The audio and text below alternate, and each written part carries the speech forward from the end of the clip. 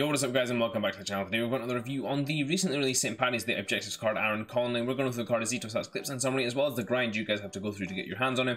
Before we get into all of that, if I could ask you guys to please hit that like button, hit that subscribe button, hit that bell so you know when I upload, and comment down below if you're going to be doing this card. And without further ado, let's get into the review. So guys, this is the team that I used Connolly in it, and I played him in the 4-2-1 at the spearhead of that 4-2-3-1 at striker position. Of course, I did have to change from this 4-3-3 in game, but just had to do that so that everyone I was testing out could fit into this team. And overall, guys, I think this card is okay. I think he's the second best of the three cards that have been released. I don't think he's the best. I do think that Jeff Hendrick is the best card. However, this is still a usable card for you guys who need free cards or want to do free cards as opposed to having to go out and buy really expensive strikers. This card will do an okay job for you. Without further ado though, let's get into the review. Connolly, 5'8", medium-low work rates, right-footed, 3-star moves and 3-star weak foot. Now overall guys, I feel like the weak foot did let him down a lot, as well as some stats. We'll get into that shortly, and the skill moves could be better as well. He did feel a little more clunky than I would have expected given some of his stats too. 7 games played, 3 goals scored and 1 assist, so not a great return guys, and I feel like this card really did struggle in Division 2. Maybe in the lower divisions he wouldn't have struggled so much, but for me he really did struggle in terms of being able to take on those centre backs and create some sort of chances for himself. In terms of chemistry style guys, I tried the Hunter, the Hawk and the Engine on him. I do feel like of the three of them actually I had the most success with the Hunter. However, I do think that there's a place for boosting his dribbling as well with regards to this card. In terms of the key pros of this card guys, now his agility is pretty decent at 90, attack positioning is good, shot power is very good as well. In terms of the cons though guys, there is something about his dribbling, and I think it may be down to the dribbling stat, the ball control or the reactions, all of them combined make him feel a little bit clunky in terms of when he's turning in tight spaces and moving with the ball. In terms of when he's just moving between gaps, his agility and balance is very good, so he's actually very good for moving in tight spaces, in straight lines almost, or with minimal movement. But when it comes to actually doing tight space turning and stuff like that, this card does struggle a little bit in that regard. The other thing that's really bad about this card guys, and it really affected me scoring chances with him, is that 80 composure. He really does struggle in terms of just putting those chances away and getting the shots on target even as well. You'll see that in some of the clips that we go through. Getting into the player traits guys, he doesn't have any traits to speak home of, so without further ado, we're going to get into what the grind requirements are for you guys to get your hands on him. So guys, as part of the St. Paddy's Day promo, you have to complete these games in the managerial masterpiece to be able to unlock Connolly. Now the thing you have to do to get him is actually complete all of the objectives, and in doing so you will unlock the other two players. We will do those reviews separately. So to get Connolly, what you have to do is score 10 goals with Republic of Ireland players in the managerial masterpiece, with at least 4 Republic of Ireland players in your squad. Now that can be in 1 game or 2 games, or however many games you need to get it done in. It doesn't need to be split out over any of the games.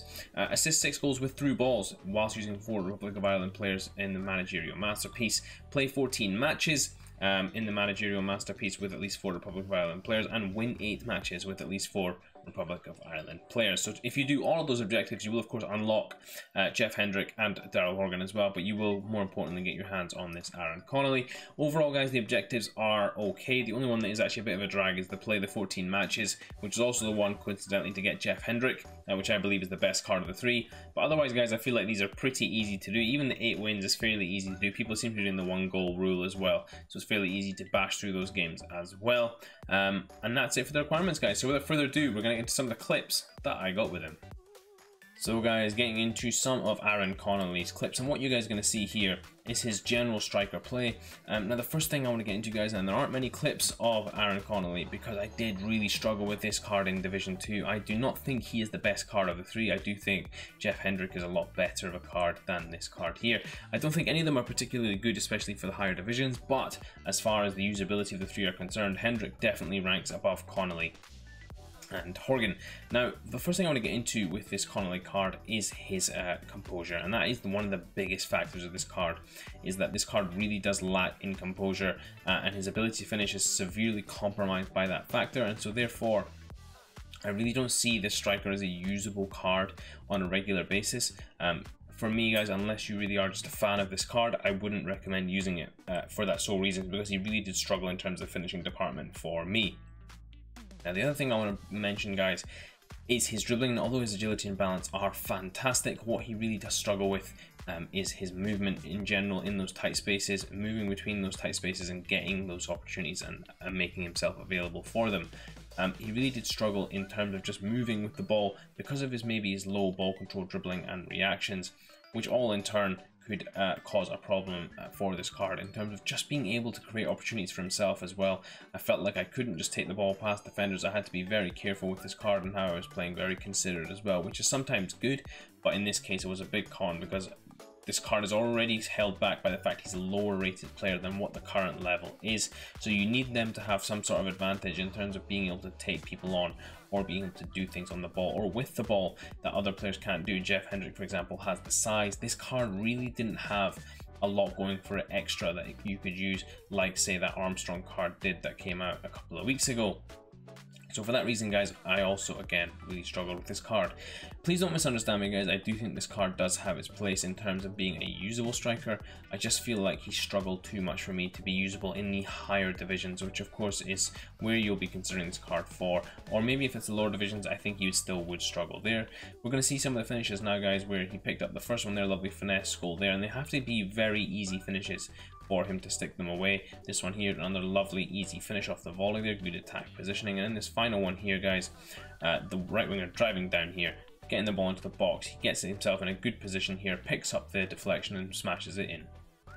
So guys, getting into this final Aaron Connolly summary. Now we're not going to go through too much on this card in terms of comparison. We're just going to go through the stats, the similarities and the linkability, and then the recommendation. In terms of stats though, guys, you guys can see positioning and finishing pretty decent, shot power pretty good as well. However, one thing that holds this card back a lot is that composure. His dribbling does feel a little stiff as well, so I'm wondering if an engine would be the best way to go for him. I think the reactions needs to be the one that needs to be boosted though, so maybe a maestro is the way to go with this card. Honestly guys, let me know what you think as well. I'd love to hear what you guys think about what would be the best way to improve these cards as well. But I do feel like this card needs a little bit of help. Maybe that would be the best way to go about it.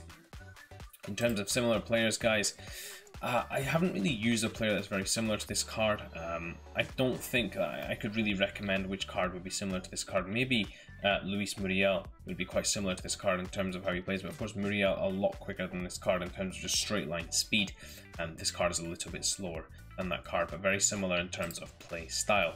In terms of linkability, guys, you got a perfect link to Malumbi, but if we go to strong links, of course got links to that recently released Doherty, Hendrick, of course, Roy Keane is in there, as well as all the Brighton players and Irish Republic of Ireland players across the league as well, so not bad linkability.